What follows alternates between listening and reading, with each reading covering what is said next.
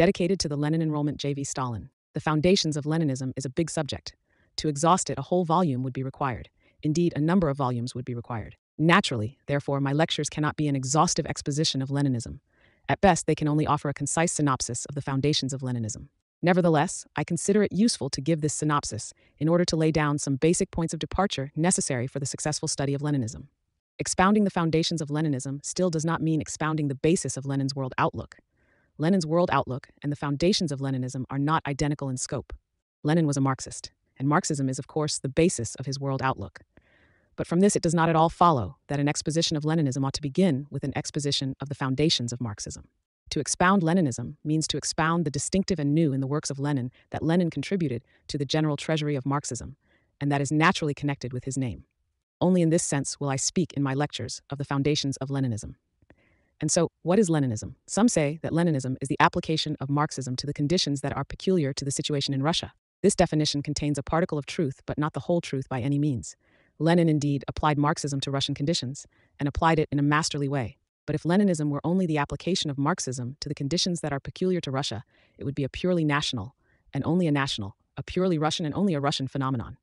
We know, however, that Leninism is not merely a Russian, but an international phenomenon, rooted in the whole of international development.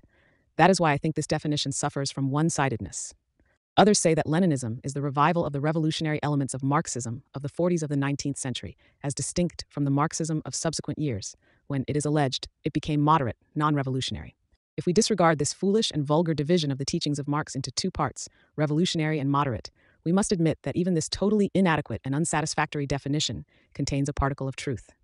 This particle of truth is that Lenin did indeed restore the revolutionary content of Marxism, which had been suppressed by the opportunists of the Second International. Still, that is but a particle of the truth. The whole truth about Leninism is that Leninism not only restored Marxism, but also took a step forward, developing Marxism further under the new conditions of capitalism and of the class struggle of the proletariat. What then, in the last analysis, is Leninism? Leninism is Marxism of the era of imperialism and the proletarian revolution. To be more exact, Leninism is the theory and tactics of the proletarian revolution in general, the theory and tactics of the dictatorship of the proletariat in particular. Marx and Engels pursued their activities in the pre-revolutionary period, when developed imperialism did not yet exist, in the period of the proletarians' preparation for revolution, in the period when the proletarian revolution was not yet an immediate practical inevitability.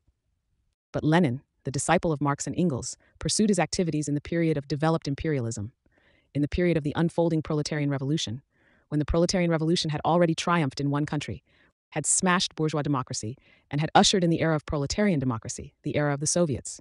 That is why Leninism is the further development of Marxism.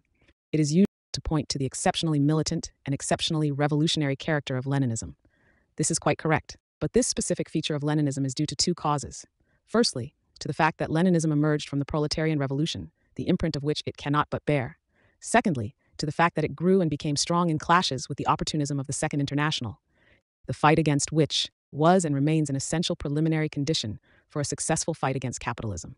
It must not be forgotten that between Marx and Engels, on the one hand, and Lenin, on the other, there lies a whole period of undivided domination of the opportunism of the Second International, and the ruthless struggle against this opportunism could not but constitute one of the most important tasks of Leninism.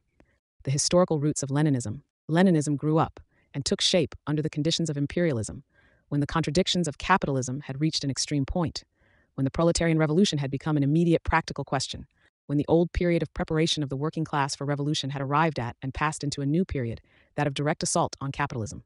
Lenin called imperialism moribund capitalism. Why? Because imperialism carries the contradictions of capitalism to their last bounds, to the extreme limit, beyond which revolution begins. Of these contradictions, there are three which must be regarded as the most important. The first contradiction is the contradiction between labor and capital. Imperialism is the omnipotence of the monopolist trusts and syndicates, of the banks and the financial oligarchy in the industrial countries. In the fight against this omnipotence, the customary methods of the working-class trade unions and cooperatives, parliamentary parties, and the parliamentary struggle have proved to be totally inadequate. Either place yourself at the mercy of capital, eke out a wretched existence as of old and sink lower and lower, or adopt a new weapon. This is the alternative imperialism puts before the vast masses of the proletariat. Imperialism brings the working class to revolution. The second contradiction is the contradiction among the various financial groups and imperialist powers in their struggle for sources of raw materials, for foreign territory. Imperialism is the export of capital to the sources of raw materials, the the frenzied struggle for monopolist possession of these sources, the struggle for a redivision of the already divided world, a struggle waged with particular fury by new financial groups and powers seeking a place in the sun against the old groups and powers which cling tenaciously to what they have seized. Inching of the imperialists, to the weakening of the position of capitalism in general, to the acceleration of the advent of the proletarian revolution, and to the practical necessity of this revolution. The third contradiction is the contradiction between the handful of ruling, civilized nations and the hundreds of millions of the colonial and dependent peoples of the world. Imperialism is the most barefaced exploitation and the most inhuman oppression of hundreds of millions of people inhabiting vast colonies and dependent countries. The purpose of this exploitation and of this oppression is to squeeze out super profits. But in exploiting these countries, imperialism is compelled to build their railways, factories and mills, industrial and commercial centers. The appearance of a class of proletarians, the emergence of a native intelligentsia, the awakening of national consciousness, the growth of the liberation movement, such are the inevitable results of this policy. The growth of the revolutionary movement in all colonies and dependent countries without exception clearly testifies to this fact. This circumstance is of importance for the proletariat inasmuch as it saps radically the position of capitalism by converting the colonies and dependent countries from reserves of imperialism into reserves of the proletarian revolution. Such, in general, are the principal contradictions of imperialism which have converted the old, flourishing capitalism into moribund capitalism. The significance of the imperialist war, which broke out 10 years ago, lies, among other things, in the fact that it gathered all these contradictions into a single knot and threw them onto the scales, thereby accelerating and facilitating the revolutionary battles of the proletariat. In other words, imperialism was instrumental not only in making the revolution a practical inevitability, but also in creating favorable conditions for a direct assault on the citadels of capitalism. Such was the international situation which gave birth to Leninism. Some may say, this is all very well, but what has it to do with Russia, which was not and could not be a classical land of imperialism? Alism. Because Russia, more than any other country, was pregnant with revolution, and she alone, therefore, was in a position to solve those contradictions in a revolutionary way. To begin with, Tsarist Russia was the home of every kind of oppression, capitalist, colonial, and militarist, in its most inhuman and barbarous form. Who does not know that in Russia the omnipotence of capital was combined with the despotism of Tsarism, the aggressiveness of Russian nationalism with Tsarism's role of executioner in regard to the non-Russian peoples, the exploitation of entire regions, Turkey, Persia, China, with the seizure of these regions by Tsarism with wars of conquest? Lenin was right in saying that Tsarism was military feudal imperialism. Tsarism was the concentration of the worst features of imperialism, raised to a high pitch. To proceed. Tsarist Russia was a major reserve of Western imperialism, not only in the sense that it gave free entry to foreign capital, which controlled such basic branches of Russia's national economy as the fuel and metallurgical industries, but also in the sense that it could supply the Western imperialists with millions of soldiers. Remember the Russian army, 14 million strong, which shed its blood on the imperialist fronts to safeguard the staggering profits of the British and French capitalists.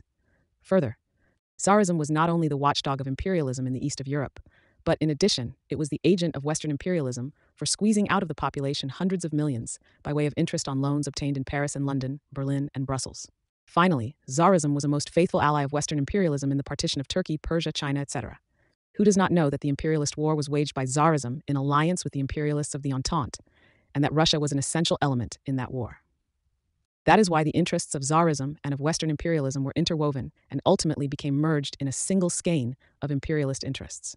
Could Western imperialism resign itself to the loss of such a powerful support in the East and of such a rich reservoir of manpower and resources as old Tsarist bourgeois Russia was, without exerting all its strength to wage a life-and-death struggle against the revolution in Russia, with the object of defending and preserving Tsarism? Of course not.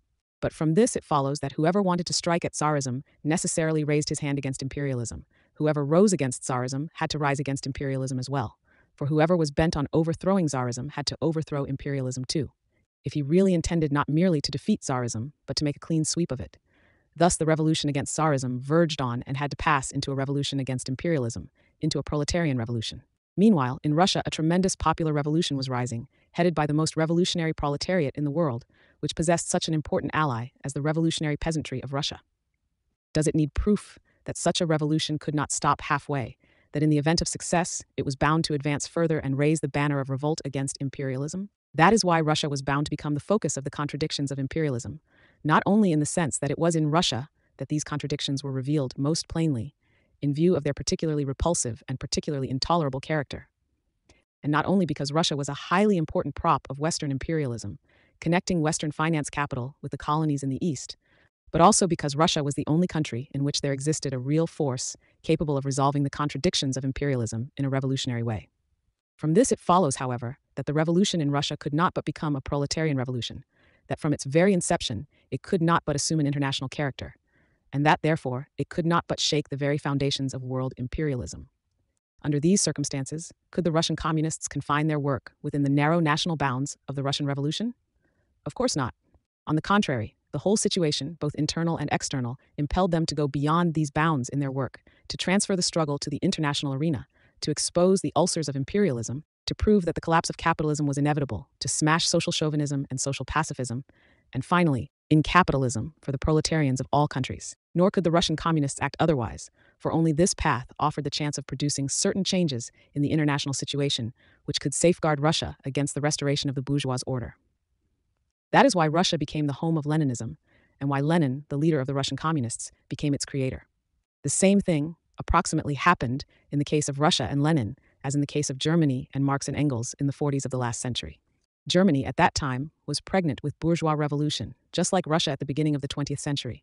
Marx wrote at that time in the Communist Manifesto, the communists turn their attention chiefly to Germany because that country is on the eve of a bourgeois revolution that is bound to be carried out under more advanced conditions of European civilization and with a much more developed proletariat than that of England was in the 17th and of France in the 18th century, and because the bourgeois revolution in Germany will be but the prelude to an immediately following proletarian revolution. In other words, the center of the revolutionary movement was shifting to Germany. There can hardly be any doubt that it was this very circumstance, noted by Marx in the above-quoted passage, that served as the probable reason why it was precisely Germany that became the birthplace of scientific socialism, and why the leaders of the German proletariat, Marx and Engels, became its creators. The same, only to a still greater degree, must be said of Russia at the beginning of the 20th century. Russia was then on the eve of a bourgeois revolution. She had to accomplish this revolution at a time when conditions in Europe were more advanced, and with a proletariat that was more developed than that of Germany in the 40s of the 19th century. Moreover, all the evidence went to show that this revolution was bound to serve as a ferment and as a prelude to the proletarian revolution. We cannot regard it as accidental that as early as 1902, when the Russian Revolution was still in an embryonic state, Lenin wrote the prophetic words in his pamphlet, "What is to be done?" History has now confronted us with an immediate task which is the most revolutionary of all the immediate tasks that confront the proletariat of any country. The fulfillment of this task, the destruction of the most powerful bulwark, not only of European, but also of Asiatic reaction, would make the Russian proletariat the vanguard of the international revolutionary proletariat. In other words, the center of the revolutionary movement was bound to shift to Russia. As we know, the course of the revolution in Russia has more than vindicated Lenin's prediction. Is it surprising, after all this, that a country which has accomplished such a revolution and possesses such a proletariat should have been the birthplace of the theory and tactics of the proletarian revolution? Is it surprising that Lenin, the leader of Russia's proletariat, became also the creator of this theory and tactics and the leader of the international proletariat? Method: I have already said that between Marx and Engels, on the one hand, and Lenin, on the other, there lies a whole period of domination of the opportunism of the Second International. For the sake of exactitude, I must add that it is not the formal domination of opportunism I have in mind, but only its actual domination. Formally, the Second International was headed by faithful Marxists, by the orthodox Kautsky and others. Actually, however, the main work of the Second International followed the line of opportunism. The opportunists adapted themselves to the bourgeoisie because of their adaptive petty bourgeois nature. The orthodox, in their turn, adapted themselves to the opportunists in order to preserve unity with them, in the interests of peace within the party. Thus, the link between the policy of the bourgeoisie and the policy of the orthodox was closed, and as a result, opportunism reigned supreme. This was the period of the relatively peaceful development of capitalism, the pre-war period, so to speak, when the catastrophic contradictions of imperialism had not yet become so glaringly evident, when workers' economic strikes and trade unions were developing more or less normally, when election campaigns and parliamentary groups yielded dizzying successes, when legal forms of struggle were lauded to the skies, and when it was thought that capitalism would be killed by legal means. In short, when the parties of the Second International were living in clover and had no inclination to think seriously about revolution, about the dictatorship of the proletariat, about the revolutionary education of the masses. Instead of an integral revolutionary theory, there were contradictory theoretical postulates and fragments of theory, which were divorced from the actual revolutionary struggle of the masses and had been turned into threadbare dogmas. For the sake of appearances, Marx's theory was mentioned, of course, but only to rob it of its living revolutionary spirit. Tie-ins and slogans were adopted, but only to be pigeonholed. Instead of the party being trained and taught correct revolutionary tactics on the basis of its own mistakes, there was a studied evasion of vexed questions, which were glossed over and veiled. For the sake of appearances, of course, there was no objection to talking about vexed questions, but only in order to wind up with some sort of elastic resolution. Such was the physiognomy of the Second International, its method of work, its arsenal. Meanwhile, a new period of imperialist wars and of revolutionary battles of the proletariat was approaching. The old methods of fighting were proving obviously inadequate and impotent in the face of the omnipotence of finance capital. It became necessary to overhaul the entire activity of the Second International, its entire method of work, and to drive out all philistinism, narrow-mindedness, political scheming, renegacy, social chauvinism, and social pacifism. It became necessary to examine the entire arsenal of the Second International, to throw out all that was rusty and antiquated, to forge new weapons. Without this preliminary work, it was useless embarking upon war against capitalism. Without this work, the proletariat ran the risk of finding itself inadequately armed, or even completely unarmed, in the future revolutionary battles. The honor of bringing about this general overhauling and general cleansing of the Augean stables of the Second International fell to Leninism. Such were the conditions under which the method of Leninism was born and hammered out. What are the requirements of this method? Firstly, the testing of the theoretical dogmas of the Second International in the crucible of the revolutionary struggle of the masses, in the crucible of living practice, that is to say, the restoration of the broken unity between theory and practice, the healing of the rift between them. For only in this way can a truly proletarian party armed with revolutionary theory be created. Secondly, the testing of the policy of the parties of the Second International, not by their slogans and resolutions, but by their deeds, by their actions. For only in this way can the confidence of the proletarian masses be won and deserved. Thirdly, the reorganization of all party work on new revolutionary lines, with a view to training and preparing the masses for the revolutionary struggle. For only in this way can the masses be prepared for the proletarian revolution. Fourthly, self-criticism within the proletarian parties, their education and training on the basis of their own mistakes, for only in this way can genuine cadres and genuine leaders of the party be trained. Such is the basis and substance of the method of Leninism. How is this method applied in practice? The opportunists of the Second International have a number of theoretical dogmas to which they always revert as their starting point. Let us take a few of these. First dogma, concerning the conditions for the seizure of power by the proletariat. The opportunists assert that the proletariat cannot and ought not to take power unless it constitutes a majority in the country. No proofs are brought forward, for there are no proofs, either theoretical or practical, that can bear out this absurd thesis. Let us assume that this is so. Lenin replies to the gentlemen of the Second International, but suppose a historical situation has arisen in which the proletariat, constituting a minority of the population, has an opportunity to rally around itself the vast majority of the laboring masses. Why should it not take power then? Why should the proletariat not take advantage of a favorable international and internal situation to pierce the front of capital and hasten the general denouement? Did not Marx say as far back as the 50s of the last century that things could go splendidly with the proletarian revolution in Germany were it possible to back it by, so to speak, a second edition of the Peasants' War?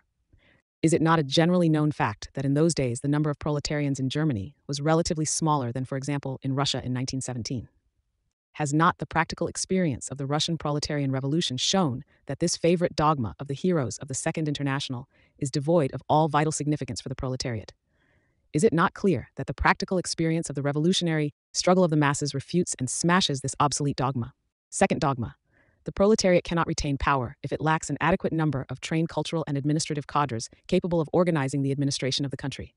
These cadres must first be trained under capitalist conditions, and only then can power be taken. Let us assume that this is so, replies Lenin. But why not turn it this way? First take power, create favorable conditions for the development of the proletariat, and then proceed with 7 league strides to raise the cultural level of the laboring masses and train numerous cadres of leaders and administrators from among the workers. Has not Russian experience shown that the cadres of leaders recruited from the ranks of the workers develop 100 times more rapidly and effectually under the rule of the proletariat than under the rule of capital? Is it not clear that the practical experience of the revolutionary struggle of the masses ruthlessly smashes this theoretical dogma of the opportunists too? Third dogma. The proletariat cannot accept the method of the political general strike because it is unsound in theory and dangerous in practice, and cannot serve as a substitute for parliamentary forms of struggle, which are the principal form of the class struggle of the proletariat. Very well, reply the Leninists, but firstly, Engels did not criticize every kind of general strike. He only criticized a certain kind of general strike, namely, the economic general strike advocated by the anarchists in place of the political struggle of the proletariat. What has this to do with the method of the political general strike? Secondly, where and by whom has it ever been proved that the parliamentary form of struggle is the principal form of struggle of the proletariat? Does not the history of the revolutionary movement show that the parliamentary struggle is only a school for and an auxiliary in organizing the extra-parliamentary struggle of the proletariat, that under capitalism the fundamental problems of the working class movement are solved by force, by the direct struggle of the proletarian masses, their general strike, their uprising. Thirdly, who suggested that the method of the political general strike be substituted for the parliamentary struggle? Where and when have the supporters of the political general strike sought to substitute extra-parliamentary forms of struggle for parliamentary forms? Fourthly, has not the revolution in Russia shown that the political general strike is a highly important school for the proletarian revolution and an indispensable means of mobilizing and organizing the vast masses of the proletariat on the eve of storming the citadels of capitalism? Why then the Philistine lamentations over the disturbance of the normal course of economic life and over the coffers of the trade unions? Is it not clear that the practical experience of the revolutionary struggle smashes this dogma of the opportunists too? And so on and so forth. That is why Lenin said that revolutionary theory is not a dogma, that it assumes final shape only in close connection with the practical activity of a truly mass and truly revolutionary movement. For theory must serve practice, for theory must answer the questions raised by practice, for it must be tested by practical results.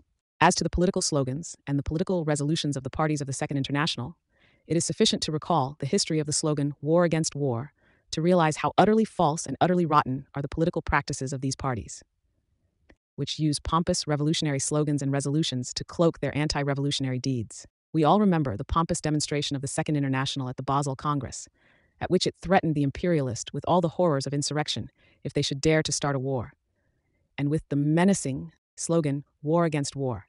But who does not remember that some time after, on the very eve of the war, the Basel Resolution was pigeonholed and the workers were given a new slogan to exterminate each other for the glory of their capitalist fatherlands? Is it not clear that revolutionary slogans and resolutions are not worth a farthing unless backed by deeds? One need only contrast the Leninist policy of transforming the imperialist war into civil war with the treacherous policy of the Second International during the war to understand the utter baseness of the opportunist politicians and the full grandeur of the method of Leninism. I cannot refrain from quoting at this point a passage from Lenin's book, The Proletarian Revolution and the Renegade Kautsky, in which Lenin severely castigates an opportunist attempt by the leader of the Second International, K. Kautsky, to judge parties not by their deeds, but by their paper slogans and documents. Kautsky is pursuing a typically petty bourgeois Philistine policy by pretending that putting forward a slogan alters the position. The entire history of bourgeois democracy refutes this illusion. The bourgeois Democrats have always advanced and still advance all sorts of slogans in order to deceive the people. The point is to test their sincerity, to compare their words with their deeds, not to be satisfied with idealistic or charlatan phrases, but to get down to class reality. There is no need to mention the fear the parties of the Second International have of self-criticism, their habit of concealing their mistakes, of glossing over vexed questions, of covering up their shortcomings by a deceptive show of well-being, which blunts living thought and prevents the party from deriving revolutionary training from its own mistakes, a habit which was ridiculed and pilloried by Lenin. Here's what Lenin wrote about self-criticism in proletarian parties in his pamphlet, Left-Wing Communism. The attitude of a political party towards its own mistakes is one of the most important and surest ways of judging how earnest the party is and how it in practice fulfills its obligations towards its class and the toiling masses. Frankly admitting a mistake, ascertaining the reasons for it, analyzing the circumstances which gave rise to it, and thoroughly discussing the means of correcting it, that is the earmark of a serious party. That is the way it should perform its duties. That is the way it should educate and train the class and then the masses. Some say that the exposure of its own mistakes and self-criticism are dangerous for the party because they may be used by the enemy against the party of the proletariat. Lenin regarded such objections as trivial and entirely wrong. Here is what he wrote on this subject as far back as 1904, in his pamphlet One Step Forward, when our party was still weak and small. They gloat and grimace over our controversies, and of course, they will try to pick isolated passages from my pamphlet, which deals with the defects and shortcomings of our party, and to use them for their own ends. The Russian Social Democrats are already steeled enough in battle not to be perturbed by these pinpricks, and to continue, in spite of them, their work of self-criticism and ruthless exposure of their own shortcomings, which will unquestionably and inevitably be overcome as the working class movement grows. Such, in general, are the characteristic features of the method of Leninism. What is contained in Lenin's method was in the main already contained in the teachings of Marx, which, according to Marx himself, were, in essence, critical and revolutionary. It is precisely this critical and revolutionary spirit that pervades Lenin's method from beginning to end. But it would be wrong to suppose that Lenin's method is merely the restoration of the method of Marx. As a matter of fact, Lenin's method is not only the restoration, but also the concretization and further development of the critical and revolutionary method of Marx, of his materialist dialectics. Theory. From this theme, I take three questions. A. The importance of theory for the proletarian movement. B. Criticism of the theory of spontaneity. C. The theory of the proletarian revolution. 1. The importance of theory. Some think that Leninism is the precedence of practice over theory, in the sense that its main point is the translation of the Marxist theses into deeds, their execution. As for theory, it is alleged that Leninism is rather unconcerned about it. We know that Plekhanov time and again chaffed Lenin about his unconcern for theory, and particularly for philosophy. We also know that theory is not held in great favor by many present-day Leninist practical workers, particularly in view of the immense amount of practical work imposed upon them by the situation. I must declare that this more than odd opinion about Lenin and Leninism is quite wrong and bears no relation whatever to the truth, that the attempt of practical workers to brush theory aside runs counter to the whole spirit of Leninism and is fraught with serious dangers to the work. Theory is the experience of the working class movement in all countries, taken in its general aspect. Of course, theory becomes purposeless if it is not connected with revolutionary practice, just as practice gropes in the dark if its path is not illumined by revolutionary theory. But theory can become a tremendous force in the working class movement if it is built up in indissoluble connection with revolutionary practice. For theory and theory alone can give the movement confidence, the power of orientation, and an understanding of the inner relation of surrounding events. For it, and it alone, can help practice to realize not only how and in which direction classes are moving at the present time, but also how and in which direction they will move in the near future. None other than Lenin uttered and repeated scores of times the well-known thesis that, without a revolutionary theory, there can be no Revolu 19. Lenin, better than anyone else, understood the great importance of theory, particularly for a party such as ours, in view of the role of vanguard fighter of the international proletariat which has fallen to its lot, and in view of the complicated internal and international situation in which it finds itself.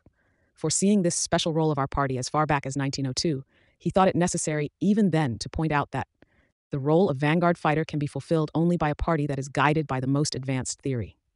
It scarcely needs proof that now, when Lenin's prediction about the role of our party has come true, this thesis of Lenin's acquires special force and special importance. Perhaps the most striking expression of the great importance which Lenin attached to theory is the fact that none other than Lenin undertook the very serious task of generalizing, on the basis of materialist philosophy, the most important achievements of science from the time of Engels down to his own time, as well as of subjecting to comprehensive criticism the anti-materialistic trends among Marxists. Engels said that materialism has to change its form with each epoch-making discovery. It is well known that none other than Lenin accomplished this task for his own time in his remarkable work, Materialism and Empirio-Criticism. It is well known that Plekhanov, who loved to chaff Lenin about his unconcern for philosophy, did not even dare to make a serious attempt to undertake such a task. 2. Criticism of the theory of spontaneity, or the role of the vanguard in the movement.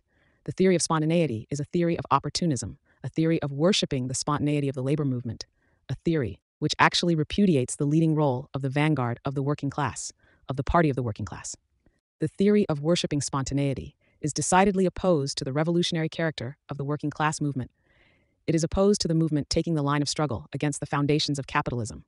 It is in favor of the movement proceeding exclusively along the line of realizable demands, of demands acceptable to capitalism. It is wholly in favor of the line of least resistance. The theory of spontaneity is the ideology of trade unionism. The theory of worshipping spontaneity is decidedly opposed to giving the spontaneous movement a politically conscious, planned character. It is opposed to the party marching at the head of the working class, to the party raising the masses to the level of political consciousness, to the party leading the movement. It is in favor of the politically conscious elements of the movement, not hindering the movement from taking its own course. It is in favor of the party only heeding the spontaneous movement and dragging at the tail of it. The theory of spontaneity is the theory of belittling the role of the conscious element in the movement, the ideology of kvastism, the logical basis of all opportunism. In practice, this theory, which appeared on the scene even before the first revolution in Russia, led its adherents, the so-called economists, to deny the need for an independent workers' party in Russia, to oppose the revolutionary struggle of the working class for the overthrow of Tsarism, to preach a purely trade unionist policy in the movement, and in general, to surrender the labor movement to the hegemony of the liberal bourgeoisie. The fight of the old Iskra and the brilliant criticism of the theory of kvastism in Lenin's pamphlet What is to be Done not only smashed so-called economism, but also created the theoretical foundations for a truly revolutionary movement of the Russian working class. Without this fight, it would have been quite useless even to think of creating an independent workers' party in Russia and of its playing a leading part in the revolution. Out exception.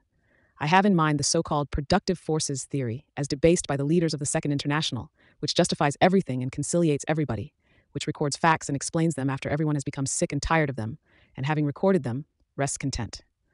Marx said that the materialist theory could not confine itself to explaining the world, that it must also change it. But Kautsky and co. are not concerned with this. They prefer to rest content with the first part of Marx's formula. Here is one of the numerous examples of the application of this theory. It is said that before the imperialist war, the parties of the Second International threatened to declare war against war if the imperialists should start a war. It is said that on the very eve of the war, these parties pigeonholed the war against war slogan and applied an opposite one, viz., war for the imperialist fatherland. It is said that as a result of this change of slogans, millions of workers were sent to their death. But it would be a mistake to think that there were some people to blame for this, that someone was unfaithful to the working class or betrayed it. Not at all. Everything happened as it should have happened. Firstly, because the International, it seems, is an instrument of peace and not of war. Secondly, because, in view of the level of the productive forces which then prevailed, nothing else could be done. The productive forces are to blame. That is the precise explanation vouchsafed to us by Mr. Kautsky's theory of the productive forces. And whoever does not believe in that theory is not a Marxist. The role of the parties, their importance for the movement. But what can a party do against so decisive a factor as the level of the productive forces? One could cite a host of similar examples of the falsification of Marxism. Falsification is a preliminary condition for the creation of truly revolutionary parties in the West. 3. The theory of the proletarian revolution. Lenin's theory of the proletarian revolution proceeds from three fundamental theses. First thesis, the domination of finance capital in the advanced capitalist countries, the issue of stocks and bonds as one of the principal operations of finance capital, the export of capital to the sources of raw materials, which is one of the foundations of imperialism, the omnipotence of a financial oligarchy, which is the result of the domination of finance capital.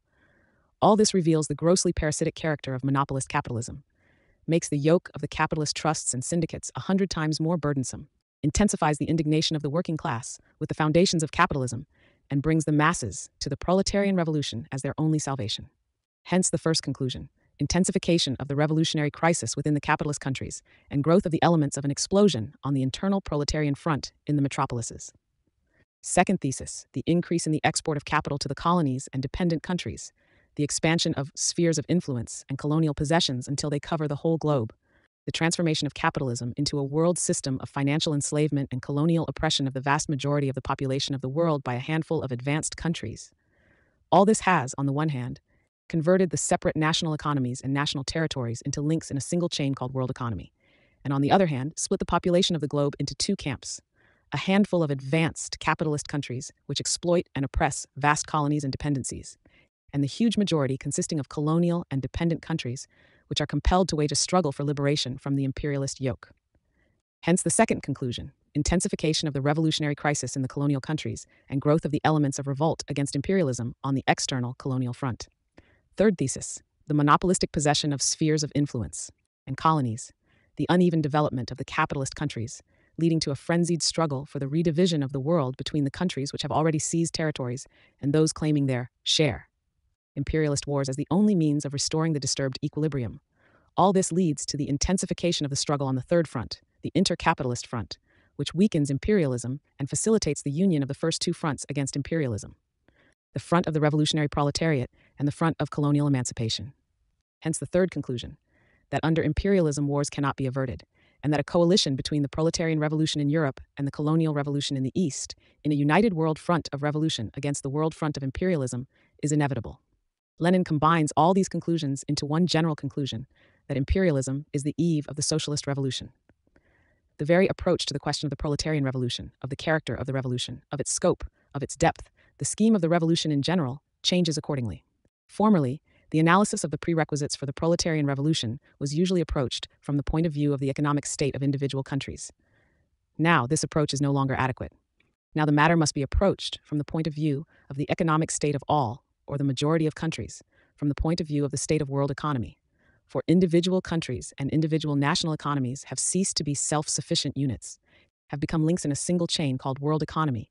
For the old, cultured capitalism has evolved into imperialism, and imperialism is a world system of financial enslavement and colonial oppression of the vast majority of the population of the world by a handful of advanced countries.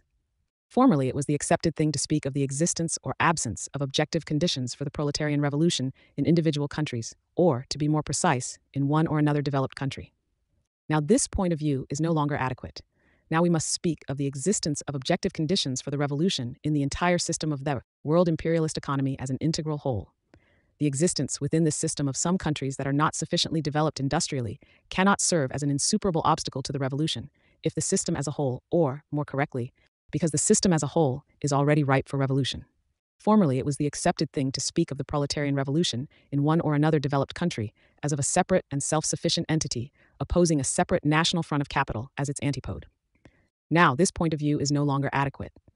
Now we must speak of the world proletarian revolution, for the separate national fronts of capital have become links in a single chain called the world front of imperialism, which must be opposed by a common front of the revolutionary movement in all countries. Formerly, the proletarian revolution was regarded exclusively as the result of the internal development of a given country. Now, this point of view is no longer adequate. Now, the proletarian revolution must be regarded primarily as the result of the development of the contradictions within the world system of imperialism, as the result of the breaking of the chain of the world imperialist front in one country or another. Where will the revolution begin? Where and what country can the front of capital be pierced first? Where industry is more developed, where the proletariat constitutes the majority, where there is more culture, where there is more democracy. That was the reply usually given formerly. No, objects the Leninist theory of revolution, not necessarily where industry is more developed and so forth. The front of capital will be pierced where the chain of imperialism is weakest, for the proletarian revolution is the result of the breaking of the chain of the world imperialist front at its weakest link. And it may turn out that the country which has started the revolution, which has made a breach in the front of capital, is less developed in a capitalist sense than other, more developed countries, which have, however, remained within the framework of capitalism. In 1917, the chain of the imperialist world front proved to be weaker in Russia than in the other countries. It was there that the chain broke and provided an outlet for the proletarian revolution. Why? Because in Russia a great popular revolution was unfolding, and at its head marched the revolutionary proletariat, which had such an important ally as the vast mass of the peasantry, which was oppressed and exploited by the landlords. Because the revolution there was opposed by such a hideous representative of imperialism as Tsarism, which lacked all moral prestige and was deservedly hated by the whole population. The chain proved to be weaker in Russia, although Russia was less developed in a capitalist sense than, say, France or Germany, Britain or America. Where will the chain break in the near future? Again, where it is weakest. It is not precluded that the chain may break, say, in India. Why? Because that country has a young militant revolutionary proletariat, which has such an ally as the National Liberation Movement, an undoubtedly powerful and undoubtedly important ally.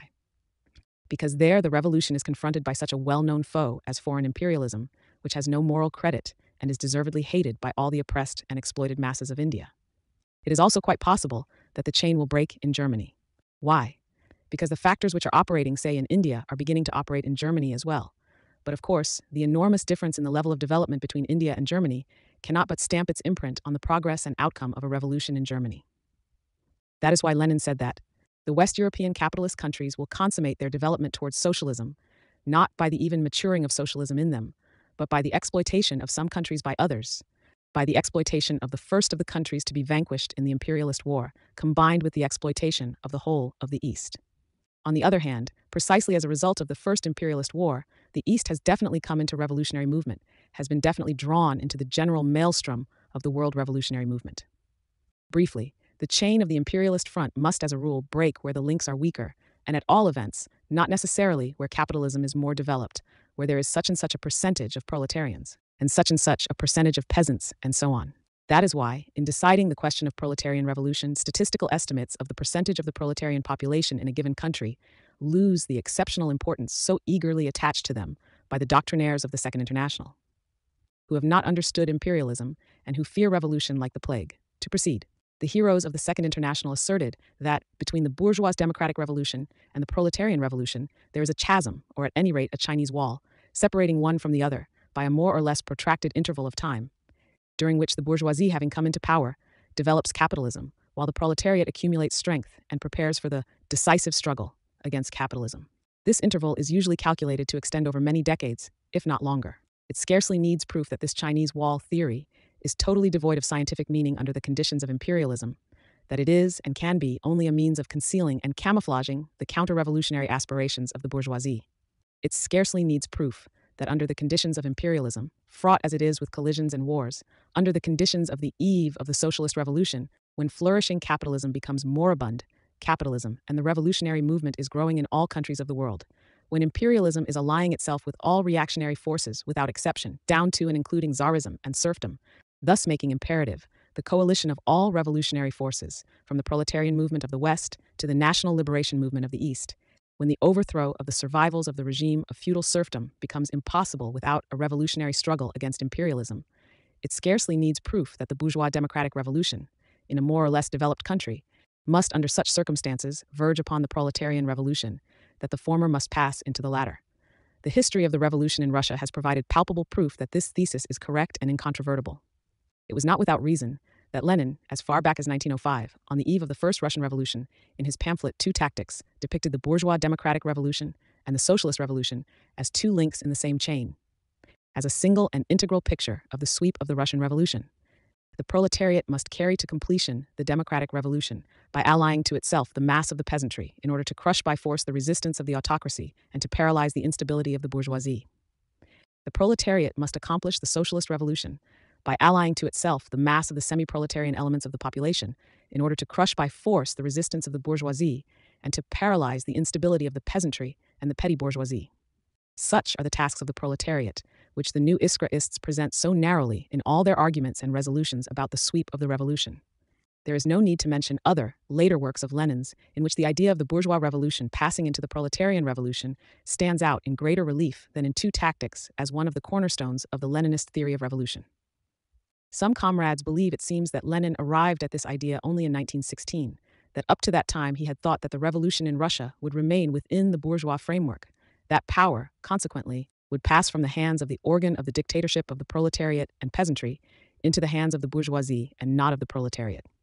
It is said that this assertion has even penetrated into our communist press.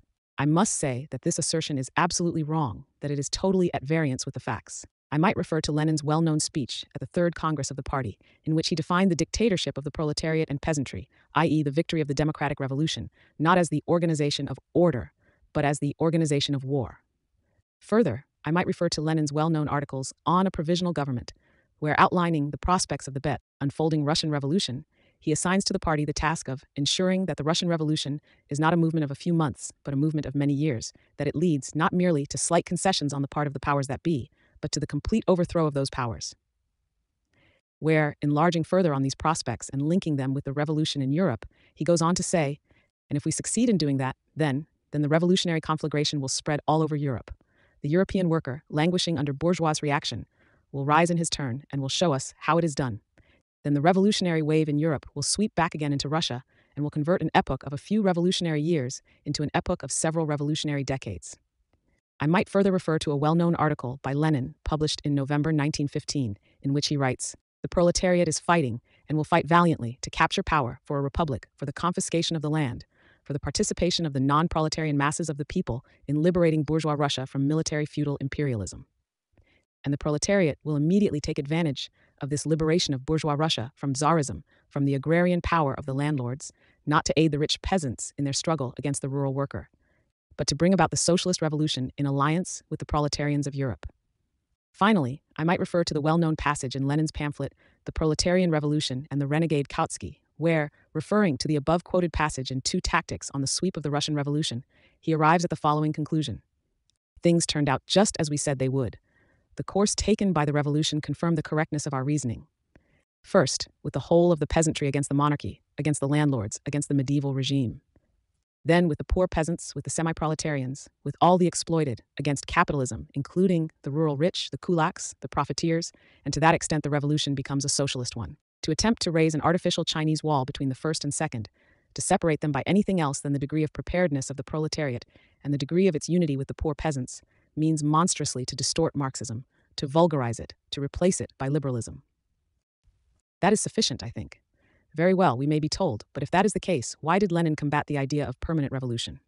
Because Lenin proposed that the revolutionary capacities of the peasantry be exhausted, and that the fullest use be made of their revolutionary energy for the complete liquidation of Tsarism and for the transition to the proletarian revolution, whereas the adherents of permanent revolution did not understand the important role of the peasantry in the Russian Revolution, underestimated the strength of the revolutionary energy of the peasantry, underestimated the strength and ability of the Russian proletariat to lead the peasantry, and thereby hampered the work of emancipating the peasantry from the influence of the bourgeoisie, the work of rallying the peasantry around the proletariat. Because Lenin proposed that the revolution be crowned with the transfer of power to the proletariat, whereas the adherents of permanent revolution wanted to begin at once with the establishment of the power of the proletariat, failing to realize that in so doing they were closing their eyes to such a minor detail as the survivals of serfdom and were leaving out of account so important a force as the Russian peasantry, failing to understand that such a policy could only retard the winning of the peasantry over to the side of the proletariat. Consequently, Lenin fought the adherents of permanent revolution, not over the question of uninterruptedness. For Lenin himself maintained the point of view of uninterrupted revolution, but because they underestimated the role of the peasantry, which is an enormous reserve of the proletariat, because they failed to understand the idea of the hegemony of the proletariat, the idea of permanent revolution should not be regarded as a new idea. It was first advanced by Marx at the end of the 40s in his well-known address to the Communist League. It is from this document that our permanentists took the idea of uninterrupted revolution. It should be noted that in taking it from Marx, our permanentists altered it somewhat, and in altering it, spoilt it and made it unfit for practical use.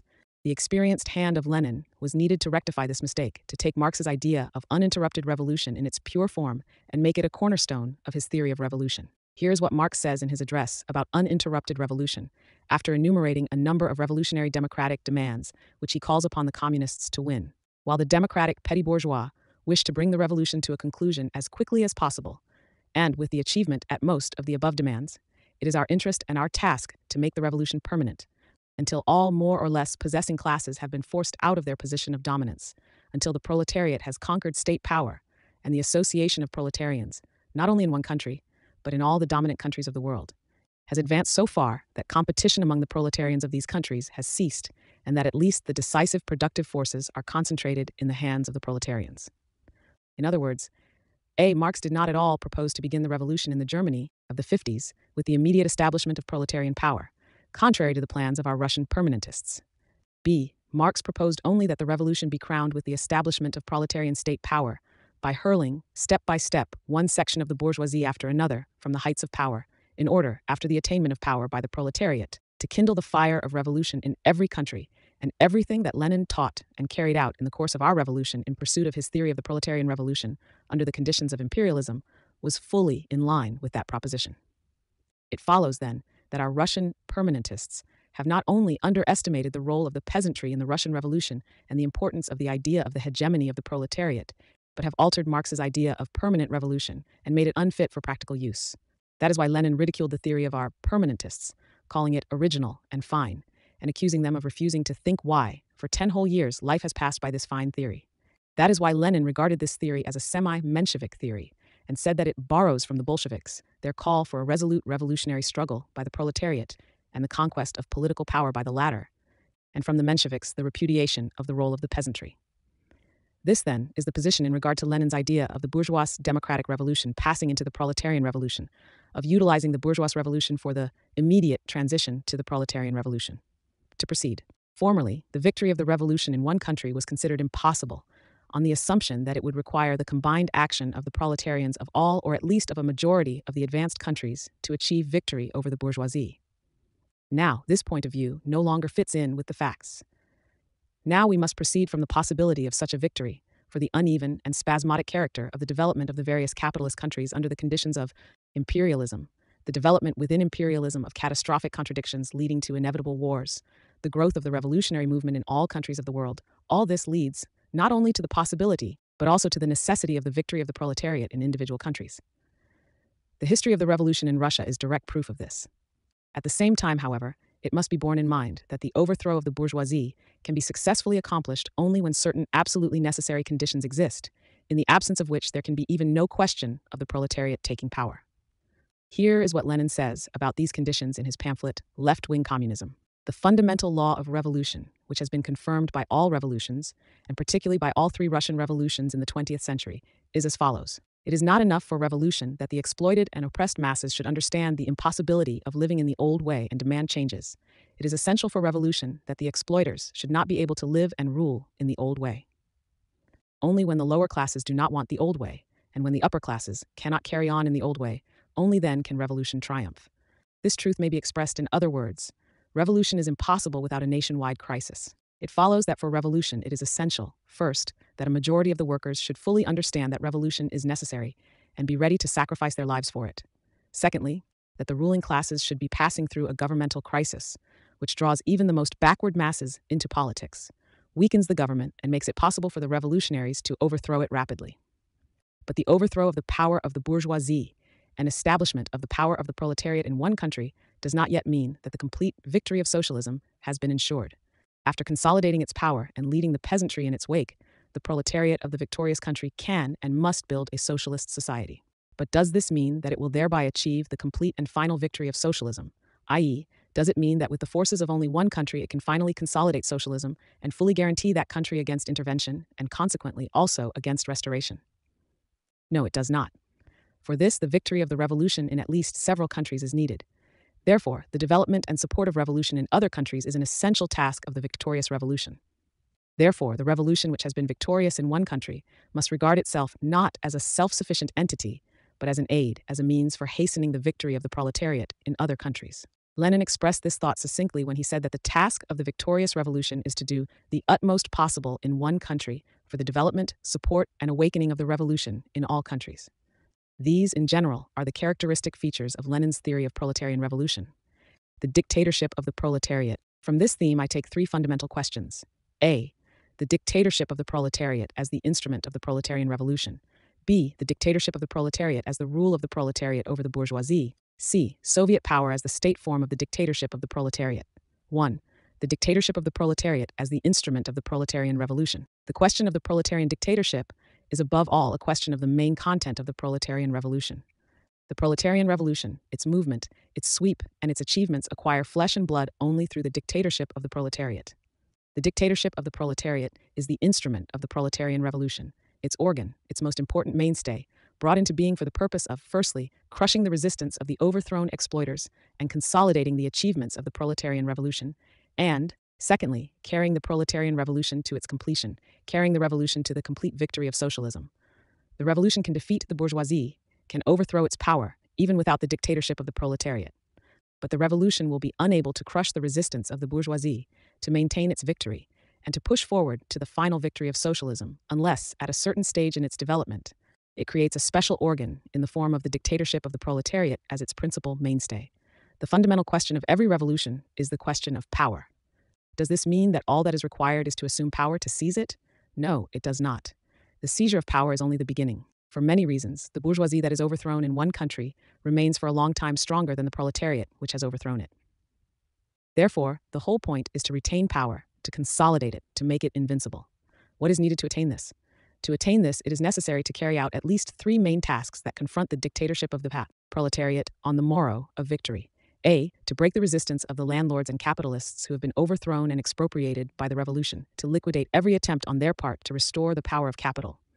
B. To organize construction in such a way as to rally all the working people around the proletariat and to carry on this work along the lines of preparing for the elimination, the abolition of classes. C. To arm the revolution. To organize the army of the revolution for the struggle against foreign enemies, for the struggle against imperialism. The dictatorship of the proletariat is needed to carry out, to fulfill these tasks. The transition from capitalism to communism, says Lenin, represents an entire historical epoch. Until this epoch has terminated, the exploiters inevitably cherish the hope of restoration, and this hope is converted into attempts at restoration. And after their first serious defeat, the overthrown exploiters, who had not expected their overthrow, never believed it possible, never conceded the thought of it, throw themselves with energy grown tenfold, with furious passion and hatred grown 100-fold, into the battle for the recovery of the paradise of which they have been deprived, on behalf of their families, who had been leading such a sweet and easy life, and whom now the common herd is condemning to ruin and destitution. In the train of the capitalist exploiters follow the broad masses of the petty bourgeoisie, with regard to whom decades of historical experience of all countries testify that they vacillate and hesitate, one day marching behind the proletariat and the next day taking fright at the difficulties of the revolution. That they become panic-stricken at the first defeat or semi-defeat of the workers, grow nervous, rush about, snivel, and run from one camp into the other. The bourgeoisie has its grounds for making attempts at restoration, because for a long time after its overthrow, it remains stronger than if the exploiters are defeated in one country only, says Lenin, and this, of course, is the typical case, since a simultaneous revolution in a number of countries is a rare exception, they still remain stronger than the exploited. Wherein lies the strength of the overthrown bourgeoisie? Firstly, in the strength of international capital, in the strength and durability of the international connections of the bourgeoisie. Secondly, in the fact that, for a long time after the revolution, the exploiters inevitably retain a number of great practical advantages. They still have money, some movable property, often fairly considerable. They still have various connections, habits of organization and management, knowledge of all the secrets of management, superior education, close connections with the higher technical personnel, incomparably greater experience in the art of war, and so on and so forth. Thirdly, in the force of habit, in the strength of small production. For unfortunately, small production is still very, very widespread in the world, and small production engenders capitalism in the bourgeoisie continuously, daily, hourly, spontaneously, and on a mass scale. For the abolition of classes means not only driving out the landlords and capitalists that we accomplished with comparative ease, it also means abolishing the small commodity producers. And they cannot be driven out or crushed. We must live in harmony with them. They can be remolded and re-educated only by very prolonged, slow, cautious organizational work. The dictatorship of the proletariat is a most determined and most ruthless war waged by the new class against a more powerful enemy, the bourgeoisie, whose resistance is increased tenfold by its overthrow. And that the dictatorship of the proletariat is a stubborn struggle, bloody and bloodless, violent and peaceful, military and economic, educational and administrative, against the forces and traditions of the old society. It scarcely needs proof that there is not the slightest possibility of carrying out these tasks in a short period, of accomplishing all this in a few years. Therefore, the dictatorship of the proletariat, the transition from capitalism to communism, must not be regarded as a fleeting period of super-revolutionary acts and decrees, but as an entire historical era, replete with civil wars and external conflicts, with persistent organizational work and economic construction, with advances and retreats, victories and defeats. This historical era is needed not only to create the economic and cultural prerequisites for the complete victory of socialism, but also to enable the proletariat, firstly, to educate itself and become steeled as a force capable of governing the country, and, secondly, to re-educate and remold the petty bourgeois strata along such lines as will assure the organization of socialist production. You will have to go through 15, 20, 50 years of civil wars and international conflicts, Marx said to the workers, not only to change existing conditions, but also to change yourselves and to make yourselves capable of wielding political power. Continuing and developing Marx's idea still further, Lenin wrote that it will be necessary under the dictatorship of the proletariat to re-educate millions of peasants and small proprietors, hundreds of thousands of office employees, officials and bourgeois intellectuals, to subordinate them all to the proletarian state and to proletarian leadership, to overcome their bourgeois habits and traditions. Just as we must, in a protracted struggle waged on the basis of the dictatorship of the proletariat, re-educate the proletarians themselves, who do not abandon their petty bourgeois prejudices at one stroke, by a miracle, at the bidding of the Virgin Mary, at the bidding of a slogan, resolution, or decree, but only in the course of a long and difficult mass struggle against mass petty bourgeois influences. 2. The dictatorship of the proletariat as the rule of the proletariat over the bourgeoisie. From the foregoing, it is evident that the dictatorship of the proletariat is not a mere change of personalities in the government, a change of the cabinet, etc., leaving the old economic and political order intact. The Mensheviks and opportunists of all countries, who fear dictatorship like fire, and in their fright substitute the concept conquest of power for the concept of dictatorship, usually reduce the conquest of power to a change of the cabinet, to the accession to power of a new ministry made up of people like Scheidemann and Noske, MacDonald and Henderson. It is hardly necessary to explain that these and similar cabinet changes have nothing in common with the dictatorship of the proletariat, with the conquest of real power by the real proletariat. With the MacDonalds and Scheidemanns in power, while the old bourgeois order is allowed to remain, their so-called governments cannot be anything else than an apparatus serving the bourgeoisie, a screen to conceal the ulcers of imperialism, a weapon in the hands of the bourgeoisie against the revolutionary movement of the oppressed and exploited masses. Capital needs such governments as a screen when it finds it inconvenient, unprofitable, difficult to oppress and exploit the masses without the aid of a screen. Of course, the appearance of such governments is a symptom that over there all is not quiet at the Shipka Pass. Nevertheless, governments of this kind inevitably remain governments of capital in disguise. The government of a MacDonald or a Scheidemann is as far removed from the conquest of power by the proletariat as the sky from the earth. The dictatorship of the proletariat is not a change of government, but a new state with new organs of power, both central and local. It is the state of the proletariat, which has arisen on the ruins of the old state, the state of the bourgeoisie. The dictatorship of the proletariat arises not on the basis of the bourgeois order, but in the process of the breaking up of this order, after the overthrow of the bourgeoisie, in the process of the expropriation of the landlords and capitalists, in the process of the socialization of the principal instruments and means of production, in the process of violent proletarian revolution. The dictatorship of the proletariat is a revolutionary power based on the use of force against the bourgeoisie. The state is a machine in the hands of the ruling class for suppressing the resistance of its class enemies. In this respect, the dictatorship of the proletariat does not differ essentially from the dictatorship of any other class, for the proletarian state is a machine for the suppression of the bourgeoisie. But there is one substantial difference. This difference consists in the fact that all hitherto existing class states have been dictatorships of an exploiting minority over the exploited majority. whereas the dictatorship of the proletariat is the dictatorship of the exploited majority over the exploiting minority. Briefly, the dictatorship of the proletariat is the rule, unrestricted by law and based on force, of the proletariat over the bourgeoisie, a rule enjoying the sympathy and support of the laboring and exploited masses. From this follow two main conclusions. First conclusion, the dictatorship of the proletariat cannot be complete democracy, democracy for all, for the rich as well as for the poor. The dictatorship of the proletariat must be a state that is democratic in a new way and dictatorial in a new way. The talk of Kautsky and co. about universal equality, about pure democracy, about perfect democracy and the like, is a bourgeois disguise of the indubitable fact that equality between exploited and exploiters is impossible. The theory of pure democracy is the theory of the upper stratum of the working class, which has been broken in and is being fed by the imperialist robbers. It was brought into being for the purpose of concealing the ulcers of capitalism, of embellishing imperialism, and lending it moral strength in the struggle against the exploited masses. Under capitalism, there are no real liberties for the exploited, nor can there be, if for no other reason than that the premises, printing plants, paper supplies, etc., indispensable for the enjoyment of liberties, are the privilege of the exploiters.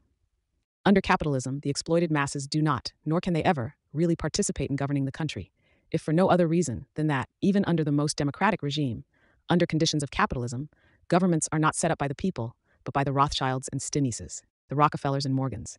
Democracy under capitalism is capitalist democracy, the democracy of the exploiting minority, based on the restriction of the rights of the exploited majority and directed against this majority. Only under the proletarian dictatorship are real liberties for the exploited and real participation of the proletarians and peasants in governing the country possible. Under the dictatorship of the proletariat, democracy is proletarian democracy, the democracy of the exploited majority, based on the restriction of the rights of the exploiting minority and directed against this minority. Second conclusion. The dictatorship of the proletariat cannot arise as the result of the peaceful development of bourgeois society and of bourgeois democracy. It can arise only as the result of the smashing of the bourgeois state machine, the bourgeois army, the bourgeois bureaucratic apparatus, the bourgeois police. The working class cannot simply lay hold of the ready-made state machinery and wield it for its own purposes, say Marx and Engels in a preface to the Communist Manifesto. The task of the proletarian revolution is no longer, as before, to transfer the bureaucratic military machine from one hand to another, but to smash it. This is the preliminary condition for every real people's revolution on the continent, says Marx in his letter to Kugelmann in 1871. Marx's qualifying phrase about the continent gave the opportunists and Mensheviks of all countries a pretext for clamoring that Marx thus conceded the possibility of the peaceful evolution of bourgeois democracy into a proletarian democracy, at least in certain countries outside the European continent. Marx did in fact concede that possibility, and he had good grounds for conceding it in regard to Britain and America in the 70s of the last century, when monopoly capitalism and imperialism did not yet exist, and when these countries, owing to the particular conditions of their development, had as yet no developed militarism and bureaucracy. That was the situation before the appearance of developed imperialism.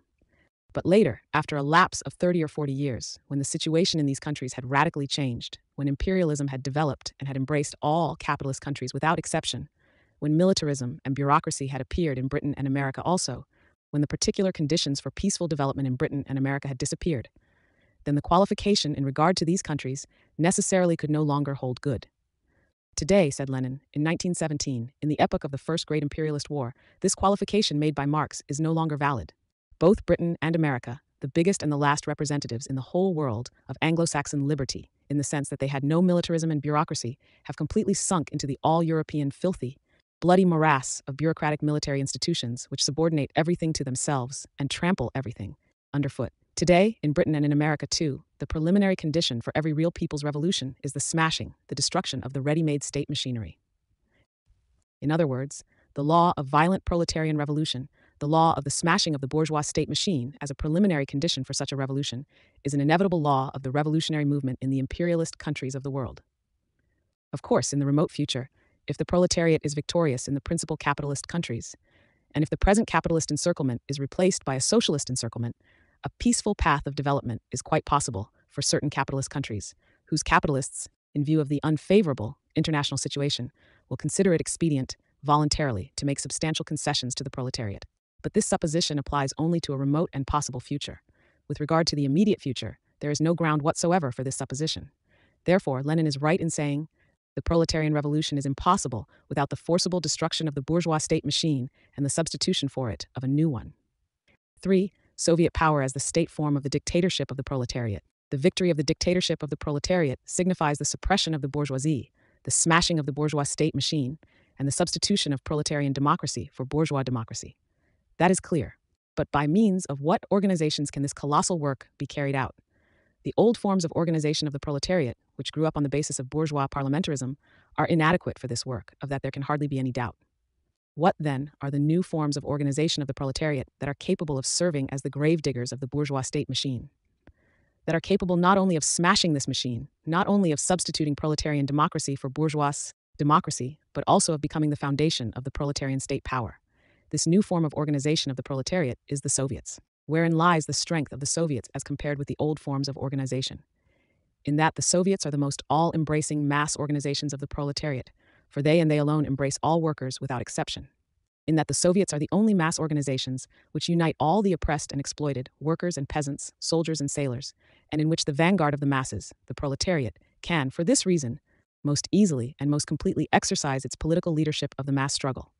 In that the Soviets are the most powerful organs of the revolutionary struggle of the masses, of the political actions of the masses, of the uprising of the masses, organs capable of breaking the omnipotence of finance capital and its political appendages. In that the Soviets are the immediate organizations of the masses themselves, i.e., they are the most democratic and therefore the most authoritative organizations of the masses, which facilitate to the utmost their participation in the work of building up the new state and in its administration, and which bring into full play the revolutionary energy, initiative, and creative abilities of the masses in the struggle for the destruction of the old order, in the struggle for the new proletarian order.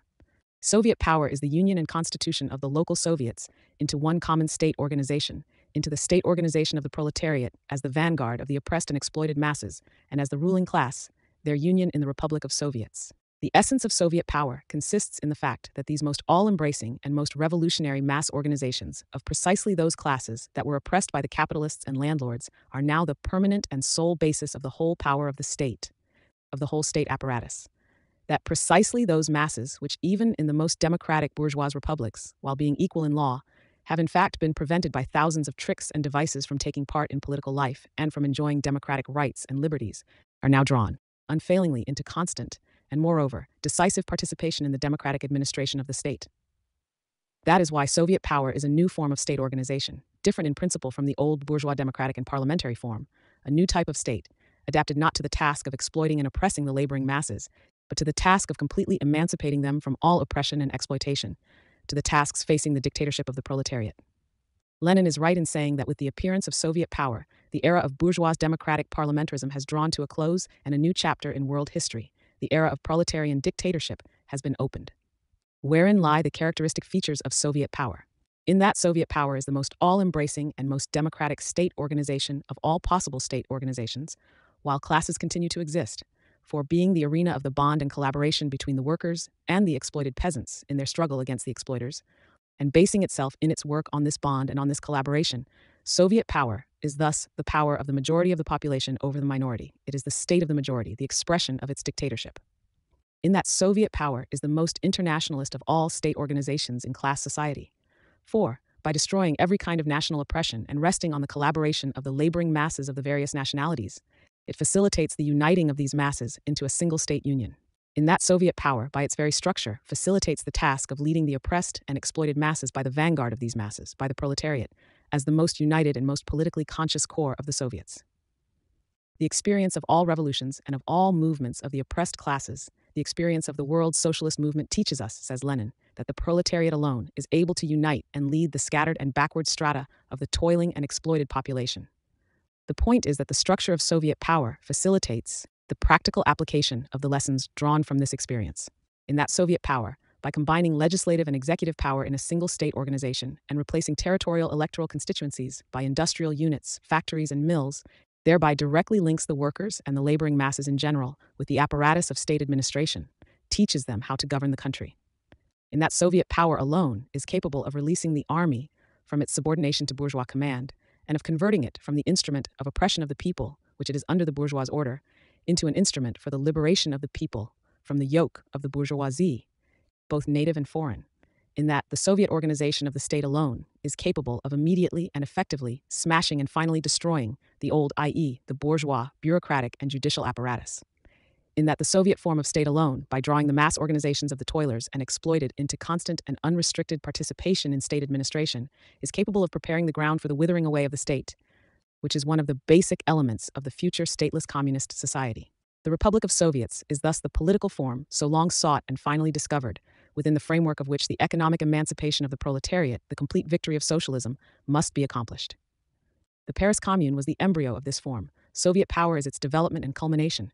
That is why Lenin says, the Republic of Soviets of workers, soldiers, and peasants' deputies is not only the form of a higher type of democratic institution, but is the only form capable of ensuring the most painless transition to socialism. The peasant question. From this theme, I take 4 questions.